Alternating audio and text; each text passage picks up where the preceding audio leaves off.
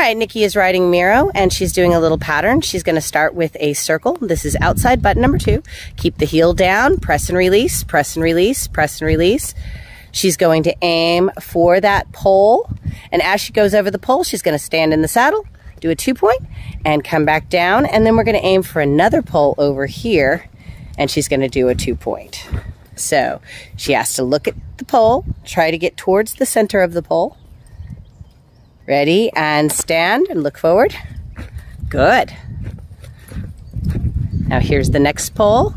Oh, got a little trot. And stand. Now slow back down and let's do a circle. Outside button number 2. Outside button number 2. Nice circle. Much better. Now we're going to do another circle around this other cone.